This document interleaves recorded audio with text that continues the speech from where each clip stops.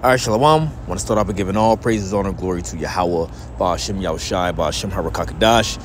Double honors to the apostles and elders of Great Millstone. Peace and salutations to the hopeful elect. Coming at you with another quick lesson to the spirit and power of Yahawah, Ba'ashem Yahushai. I'm going to start at the book of Proverbs, chapter 14, verse 15. It says, "The simple believeth every word, but the prudent man looketh well to his going." And a lot of congregations got a lot of members who are simple, okay, and they believe every word without doing the actual studying themselves, okay. They believe what their leaders teach without actually going forward and looking into it themselves. Like our apostles and elders has always said, even from the beginning, when I first learned this truth, which was about 7 years ago, you know, one of the things that stood out to me is they always said, don't believe me, do your own research, look it up. They have always said that, you know, and when the things that they have said and I looked up myself, it was correct, you know. So I thought that was dope through the spirit that they always said, look it up. So we wouldn't just believe their word, but we would look it up and see if it was true for ourselves. All right. Let's see, the Lord, I think it's 1 Corinthians chapter 14, verse 33. It says, "For the Most High is not the author of confusion, but of peace, as in all the churches of the saints." And you got a lot of confusion going on about right now, dealing with, I'll just call it a group out. As you can see, it's all happening. Because you see the body, the churches of Great Millstone, Great Millstone, defending the gospel. Because you got these guys out here who goes by the name of Wi-Fi, Watchman of Israel, you know, teaching, okay, contrary to what the MOTB actually is, you know. And as they were asked to address what is the MOTB, you know, or what is their stance on the MOTB, what is the beast, okay, and everything, they deflected and went into a slander campaign, which you can see. All right, they put up I guess they did a sit down, and I know they have a preview of the sit down, like a title of it, which says it said the Great Mess Doctrine, and it mentioned prostitution. Can we deal with white women, rape, and I forget and it's something about, I forget how they worded it, but something about wearing fringes, okay. And many brothers spoke with these topics. You can check on brothers' pages, you know, and see how brothers went into these different various things that they spoke about. Now, through the spirit, I'm gonna deal with rape, okay, concerning rape, right? The Heavenly Father has a law in place, okay, for everything. There's a law in place, you know, for the things that need be, just like how E has a law, you know. Now, concerning this manner of rape and how to deal with it, we have broke this down numerous of times, but yet you got Israelites, okay, still being on a emotional tip about it, okay, still using the emotions of people of the world that doesn't understand the true ancient biblical view on how things were done in an ancient world. Now let's get this real fast.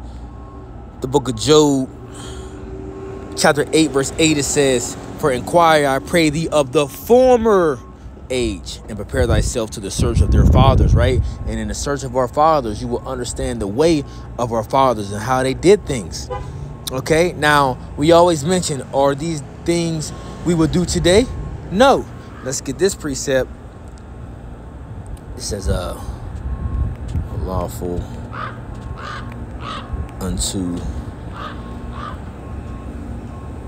So Paul mentions it right here in the book of 1 Corinthians chapter 6, verse 12. It says, "All things are lawful unto me, but all things are not expedient. All things are lawful for me, but I will not be brought under the power of any."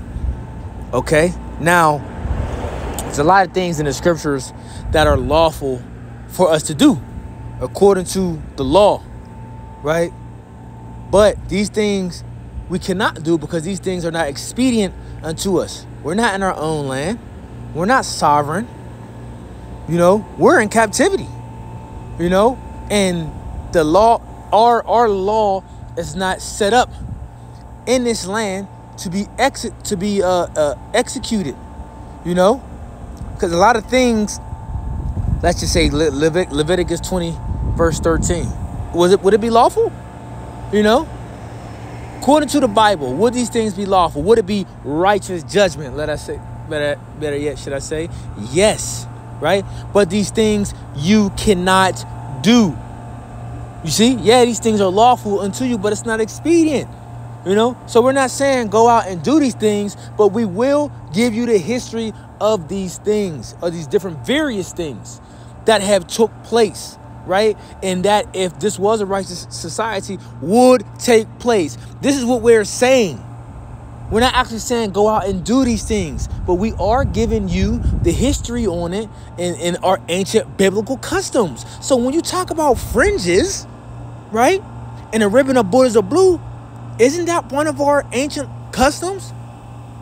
Yes, but is that something we can keep here in the society? Yes, so we do it. You know, they're not going to get in trouble wearing your border of blue and fringes.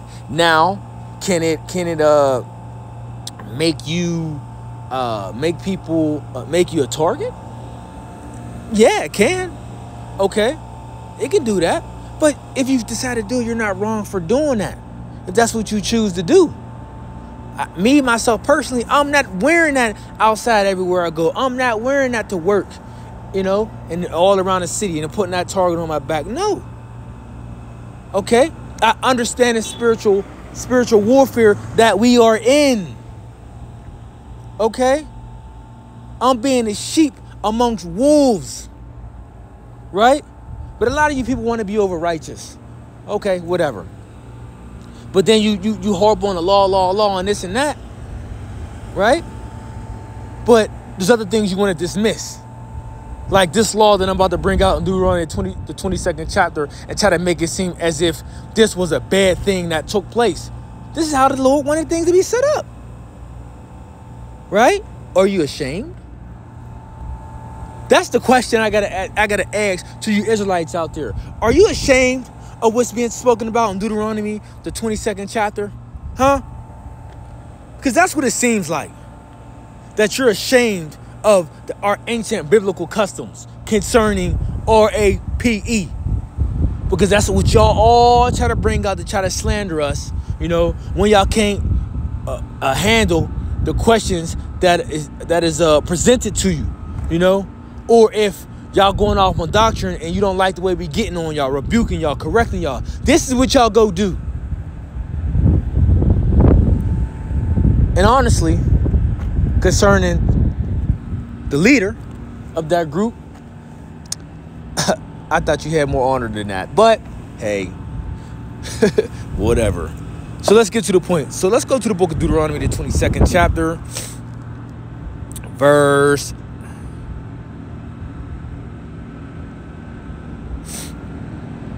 So let's start at verse 13. It says, if any man take a wife and go into her and hate her and give occasions of speech against her and bring up an evil name upon her and say, I took this woman when I came to her, but I found her not a maid. Then shall the father of the damsel and her mother take and bring forth the tokens of the damsel's virginity unto the elders of the city in the gate. Why was this so important?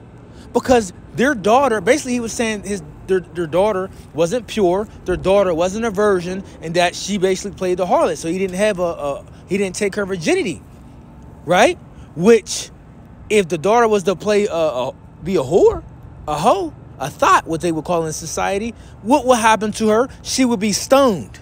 But guess what? The father and the mother had the tokens of her virginity, okay, to back it up, right? For this various reason, if someone decided he didn't want to be with their daughter no more and just make up an occasion like this. But that occasion that he was about to make up would have got her put to death. Even when you go back to the story with Yahawah's father, Joseph, and Mary, he didn't handle everything in a due process as he was supposed to, right? So when it was becoming that time, right, Mary wouldn't have looked like a virgin, and Mary would have got stoned. Okay, because there's a law in Israel on adultery, of what would take place if you commit adultery. You know? So verse 16, it says, and the damsel's father shall say unto the elders, I gave my daughter unto this man to wife, and he hated her. And lo, he have given occasion to speech against her, saying, I found not thy daughter a maid, and yet these are the tokens of my daughter's virginity. See, I got proof that my daughter is a virgin. And they shall spread the cloth before the elders of the city, and the elders of that city shall take that man and chastise him, and they shall immerse him in 100 shekels of silver, and give them unto the father of the damsel, because he have brought up an evil name upon a virgin of Israel, and she shall be his wife, and he may not put her away all his days. Right? So there wouldn't be a lot of hopscotching that you see going on now in the society, with men just jumping from women to women, if our law was intact, or if this was a righteous society. You wouldn't see men, all this adultery being committed all around the world, especially within our nation, right? If our righteous law was intact, if we was in a righteous society, this wouldn't take place. This is what the earth needs. Okay? Righteous order established back on the planet Earth. Okay? Verse 20, but if this thing be true, and the tokens of virginity be not found for the damsel, then shall they what? Bring out the damsel to the door of her father's house, and the men of her city shall what? Look at the judgment she about to get. Stone her with stones that she die, because she have wrought folly. This is folly in Israel. To play what? To play the whore in her father's house. So shall thou put evil away from among you. This is evil. The Lord considers adultery an evil work. That's why it was punishable by death. Verse 22. If a man be found lying with a woman married to a husband, then both of them die, both the man that lay with the woman and the woman. So shall thou put away evil from Israel. Sounds great to me. If a damsel that is a virgin be betrothed unto a husband, right? Basically engaged. That's what they would call it in the society. And a man find her in a city and lie with her, then you shall bring them both out into the gate of that city, and you shall stone them with stones that they die. Why? The damsel, because she cried not, being in the city, and the man, because he have humbled his neighbor's wife, so thou shalt put away evil from among Israel. Meaning she was with it. She didn't cry out. She didn't mind that it took place. Verse 25. But if a man find a betrothed damsel in the field, and the man force her and lie with her, then the man only that lay with her shall die. Why wouldn't she get judged? Why wouldn't she get judged? Let's continue to read. But unto the damsel thou shalt not do nothing. There is in the damsel no sin worthy of death. Go ahead. Salakia. We have invitations, vanilla, and gallon. 1 second. I'm going to read that again. Salakia says, but verse 26, but unto the damsel thou shalt do nothing. There is in the damsel no sin worthy of death. For as when a man riseth against his neighbor and slayeth him, even so is this matter. For he found her in the field, and the betrothed damsel cried, and there was none to save her. Meaning she didn't want it to happen.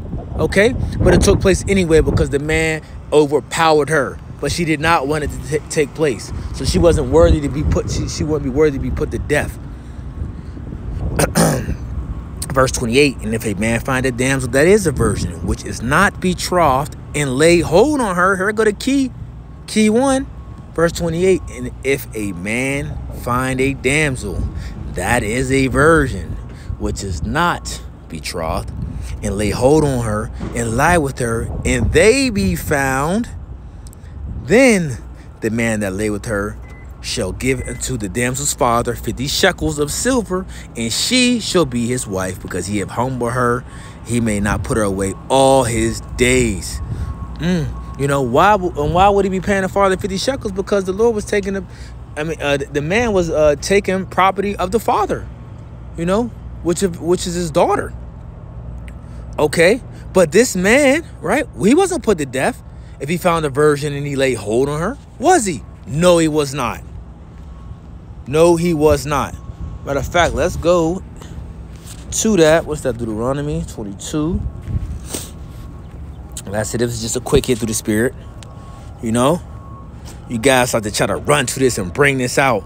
Okay, as this is supposed to back up your BS. No, y'all ashamed of the law of the Lord. Be honest. Verse 28 in the NLT. Suppose a man has intercourse with a young woman who is a virgin, but is not engaged to be married. If they are discovered, he must pay her father 50 pieces of silver. Then he must marry the young woman because he violated her, and he may never divorce her as long as he lives. There is no punishment for that. There is no punishment. Now, when you go into this word, because in this society, what would they consider that as? If you just found a virgin in the city and you lay hold on her, you grab her up and you deal with her, what are they going to say? They're going to say it's RAPE. That's what they're going to say. Hey, I apologize. I had two calls back to back. Did you say we do have it in the gallon or we don't? Let's go into that word. Look at that. Strong's H 8610. Tafas. To catch, handle, lay hold, take hold of, seize, arrest, seize, to be captured, to be taken, to catch, grasp with hands. There you go. Okay, so at the end of the day, y'all ashamed of the gospel, right? And you're trying to play games and you're trying to use these different words that's associated with the world, how the way the world puts it, you know, but there's an ancient way of how we done things in Israel, our customs and manners. Don't pick and choose which one you want to apply and which ones you want to dismiss. Okay, and I'm saying that as far as bringing up historical facts and biblical ways. Now, when you're dealing with far as doing things in the society, you must understand, like I said again, what Paul was saying. Everything is lawful unto me, but everything is not expedient. So there's certain things you can do, you know, Right. and other things that you just cannot do. Okay, use some damn common sense. Shalom.